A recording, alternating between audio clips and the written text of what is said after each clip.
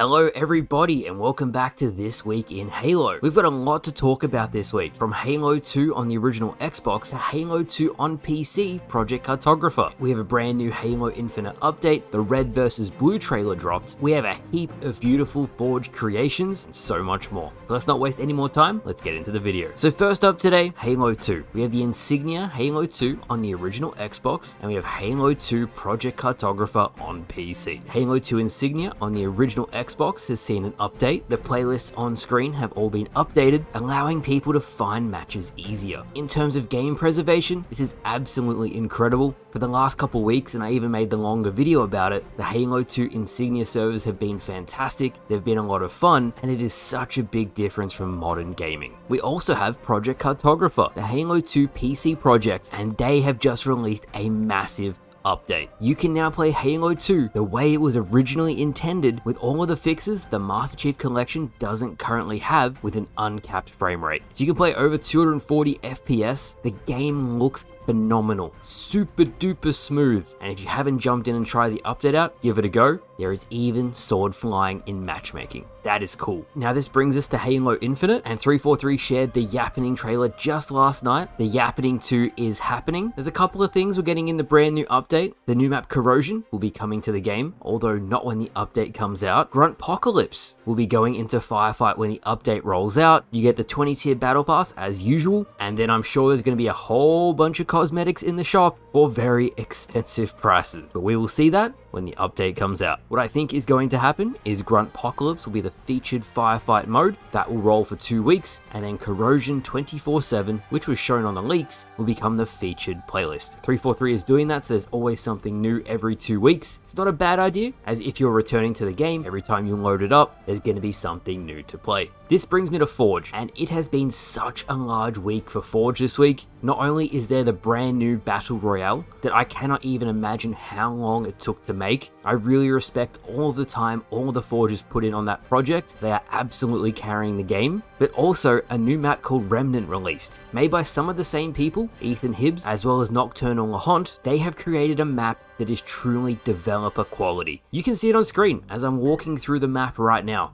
Look how pretty this is. It has to go into matchmaking. It really does. It's stunning. I'll show some bird's eye view angles as well on screen now. The level of quality the Forgers are putting out on this game, I really wish 343 would give them more than just a coating in game. Now moving on from that, and the final Halo Infinite thing I want to cover, I did a video about this yesterday, but the cheating issue on both Halo Infinite and Halo MCC is worse today than it's ever been. People are using lag switches in Halo Infinite, they can see through walls, they have aimbots, they're manipulating the game. And the worst part about it is if you do play Halo Infinite, people are lag switching on Xbox as well. It's across the board. So 343 needs to take the fix from the old networking model and put it into the new one so people cannot lag switch, as it's becoming a really big problem. Now the absolute worst part about this, and even since I made the video last night, the cheaters have been combining the hacks they already had with the new lag switching technique they're using, and it's made the game even more broken than before. In the last 24 hours, you guys have submitted at least 100 different instances of people cheating. This is from high level ranked all the way to social husky raid. The clip on screen you're watching right now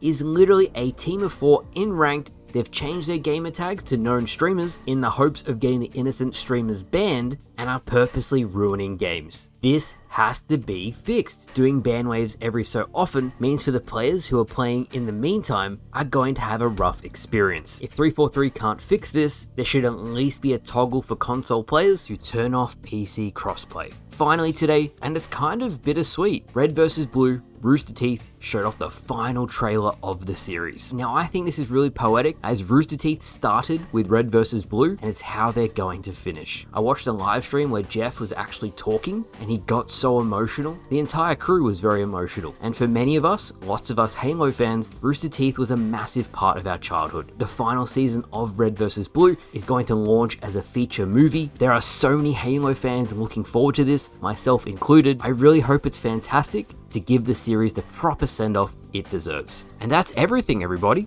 that is this week in Halo. Halo Infinite, Halo 2, both on the original Xbox and PC. Some beautiful brand new Halo Infinite Forge creations, and of course, the send-off for Red vs. Blue. Once the new Halo Infinite update drops, I will cover it. I'll put it through its paces, so keep an eye out for that. So thank you all for watching. I hope you all enjoyed, and I'll see you guys later.